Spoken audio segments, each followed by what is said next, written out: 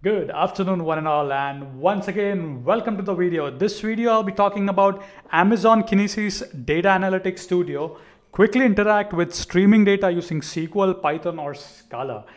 So here we are gonna interact with real-time streaming data. The example here we are gonna use essentially these IoT sensor devices, logs, clickstream data is being pumped real-time into data streams. From there, we're going to use Kinesis analytics. We're going to analyze the data in near real time and then going to dump it to the next downstream application. Let's take a look at the demo. You'll love it, I'm pretty sure. So this is the article, essentially, by the way, this is the article written by Danilo. So I'll be walking you over the steps, right? I'll be showing you step by step how to do that. All right, so the first thing, we are gonna build the architecture. So we need to see the architecture diagram. We are getting the data in essentially Kinesis data stream or MSK, doesn't matter, right? From there, we are gonna use Kinesis data analytics where we're gonna analyze the data in near real time and essentially, do some sort of aggregation and then dump it into the downstream pipeline, right? That is the another data stream, right? So that's what we're gonna do. All right, let's get started. I am extremely excited to do this. So first of all, I'll go to the data streams. And by the way, this article is really amazing, has all the steps. So if you miss certain step, I strongly encourage you to come here and essentially take a look at this, okay? So I'm gonna create my data stream here. So I'm gonna click on data stream and say my input data stream, right? I'll be doing that, then I'll be creating my output data stream. So I would go here. Let me make sure So I'm gonna create one more Kinesis data stream. So once I process the data, input is where the producers are gonna produce messages. After that, we're gonna process it. We're gonna make another pipeline for another downstream application, right? So I'm gonna make one more pipeline here, my output stream. We'll, click on that. And then I'll click, essentially make a fire hose for a downstream application, so once the input stream receives the data, we're gonna use Kinesis analytics to process the data and then dump on the next pipeline. And then from there, my downstream application is S3, so I'm using fire hose to deliver that data. So again, I'm gonna select, first of all, I need to make sure that both of them are ready. Active, that's great. So I'm gonna go on the delivery streams and then I'll click on we'll say data streams and then we'll use S3. That's my downstream application. So this would be my output stream, remember, because input stream is gonna receive data, we're gonna process and then gonna dump it in the next pipeline. So I'm gonna say my down.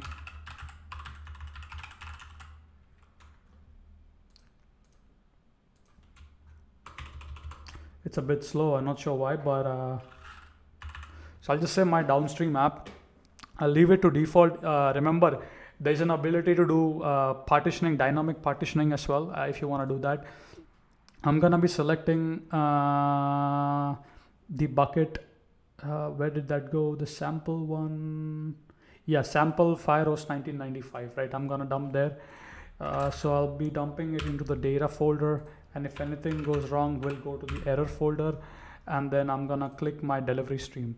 I need to do one small change. The buffer interval is actually long, so it's gonna take a while to dump the data on S3. But that's fine, not a problem. So let's wait for this to create, okay? So I have two data streams. I have one fire hose. Now we look forward to create the analytics, right? So we're gonna create a notebook. This is a new feature that's released, right? So I've already created it. Usually takes 5 minutes to start a notebook. So click on quick create and sample code, right? Then put in a name that you want. If you don't have a glue database, click on create one. I already created one called sample DB, whatever. Where is that one? Let me see. So I would open glue on the next console. You can really, it's easy, right? You can go to the console and just create a database there, right? So hopefully if that loads up, I'll be able to show you database here, right? I have something called LearnDB because I was experimenting and learning myself. So database, yeah, come here, put in whatever name you like, okay. So back here and then all the way click on create studio notebooks. Okay, once that is done, there is one more thing you need to do. We have to configure our so head over to the configuration section. I think it was here, edit in IAM permission, sorry, my bad. Now here what we want to do is essentially you should see something called include destination. So we have a destination, right? So the data is coming to my input stream. We're going to perform some aggregation and then going to dump on the next stream, right? So I'm going to select and then I'm going to click on browse, and that's my output stream. I'm going to click on save changes. Okay. At this point, this looks good, and I'm going to click on save changes. Okay. Now, once that is done, I would click on this. There will be a button called run. Please click that. All right. My notebook is finally ready, and let's move to the next steps. All right, so the notebook is ready. I'm gonna click on open. I clicked on open Apache Zeppelin, right? This is what you would see normally, right? And now click on create new note, and we will call this sensor, right? And we'll leave this to Flink. We'll click on create. Now here we'll write our code, right? So we'll go to the we'll go to this website or the beautiful blog this author has written, and then I'll show you step by step here. Okay, so the first thing that we need to do is I have a Python code, or they have a Python code, this one. So this Python code, don't worry about the access key. I'm gonna delete this after the video, but this is gonna send data at a very rapid rate. I introduced the sleep here for 1 second, right? So let me make sure I copy. Yep, I have to go down, and then I need to copy the SQL. Okay, here. All right, so I will copy this SQL first, and then I'll start my generator. Okay, so what this does is basically, I'll show you shortly.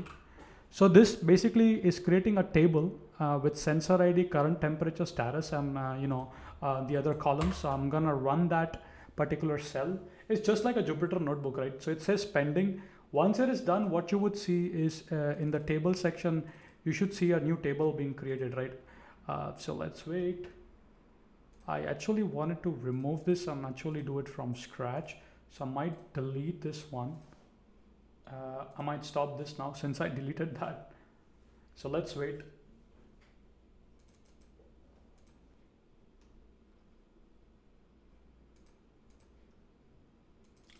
Need to cancel this one.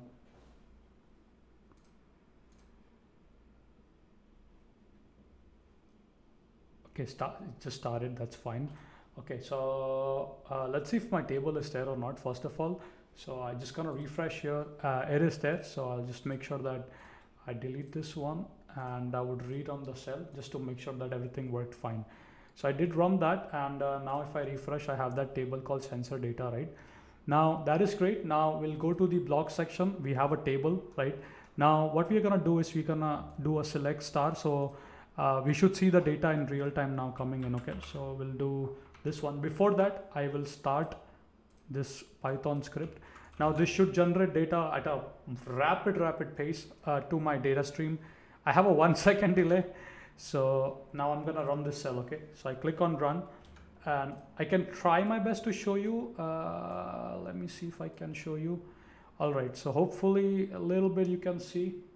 It's a little hard, but hopefully you guys can see. So now it is started pumping data, right? So now you should see the data coming in here in a second or two. So let's wait. So just want to make sure that this is running. Yeah, now it started coming in. So as you can see now, it's fetching data in near real time, right? It's really near real time, okay? So now I'm gonna stop this. I'm gonna stop this as well. Now, what we're gonna do is we're gonna write a simple SQL that's gonna, oh, by the way, I could have showed you could also click on graph. It will automatically plot the graph, pie chart, area chart, line chart, whatever you want, right? So now what we're gonna do is we're gonna write a SQL that's gonna aggregate the data. So this is also provided here. So I'm gonna simply copy this SQL statement, and then I'll show you in the notebook, okay?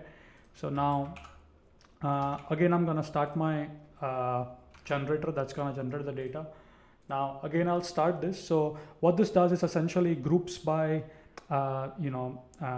event time, and between an interval of 1 to 10 seconds, and it's gonna print the average temperature and the status, right? So I'll show you what it prints. Okay, so let's give it a second. So it's generating data now, right? So now it should essentially print a count, the average of the temperature, the random values that we are sending, right? So now hopefully within a couple of seconds we should see this coming in. Yeah, so now it's coming in, right? So error, we have number 1, right? Average is this, right? So this is essentially a group by statement, right? It's grouping by the data in near real time. Okay, so that's that. You could again plot if needed, how many okay, how many error, how many warning. Again, pie chart, all these amazing real-time stuff. If you want, you could do that. I'm gonna stop this one here because that's not what I want to do. Now, in order to dump the data to the downstream application, so the same aggregated data, I want to dump it to the downstream application. So what we're gonna do is essentially we're gonna copy this particular SQL, and then I'll try to explain you what it does. So I'll go to my notebook, and so I'll try to zoom in as well. Okay, so hopefully this is visible, right? So what this does is it essentially creates a table called sensor state, right? This is where we're gonna dump the data, right, to this particular table. I am gonna make one change here. I'm gonna make this to 20, and then here I would make this to double. So let me just, okay, it's gonna change that. And remember, on my glue, I do not have a table called sensor state, okay? I'm gonna run this, and now this should create a table here called sensor state, which is exactly what I see. And now it's the end of the project, right? So now we're gonna copy this particular SQL, and I'll explain you what it does. So this particular SQL inserts into the table called sensor state, right? And essentially it's aggregating, it's grouping by the data, and it's inserting into the sensor state. Now remember, this table called sensor state, we have connected this to my output stream. This is again a Kinesis data stream, right? So if you go to Kinesis, remember I made 2 data streams, right? My output streams, right? So this is essentially that particular part, right? So this one right here, right? Now as soon as I run this one, it is running, which is good. So as soon as I run this cell, so it's gonna real time, group by. It's gonna group my data, and it's gonna send to the next Kinesis data stream. That is my output stream. So if I go back to the diagram, this is the black box. Think of this as a black box, right? It does some processing, and then it goes to the next Kinesis data stream. From there, I connect a Firos, and then eventually my landing bucket is S3. My data lands on the data lake.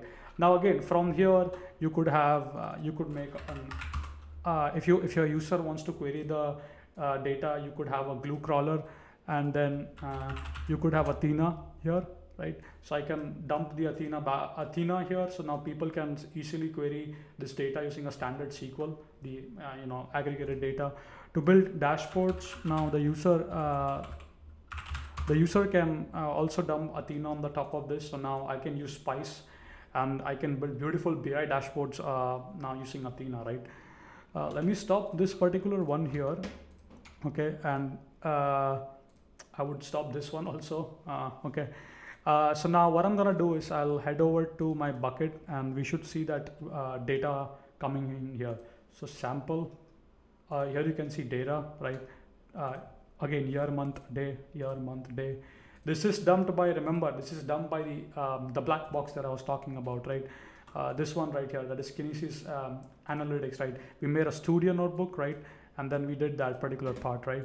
So if I come here, if I come here, here is my, I can download that one. Then I can try to open it.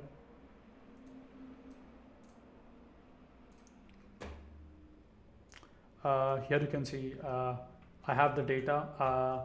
Here again, as you can see, the data is the JSON is right one after another.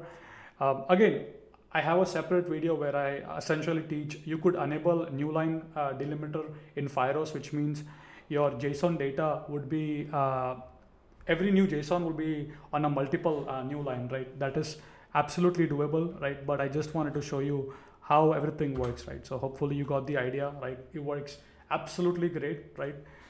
And I strongly encourage every single one to come and try this out. Stop the video, pause the video, and try it out, right? Uh, the best way to learn something is to put in the time and effort. You gotta stop the video, you gotta go try things out. That's the best way you would learn it, right? So just by watching, you will understand surely, but when it comes to doing things, you might not be able to do it, right? So I strongly encourage everybody, go and try this out. I'll leave the blog as well in the description. So please go and try this out. It's a really fun exercise. Thank you so much for watching. Keep smiling, keep programming. See you guys in the next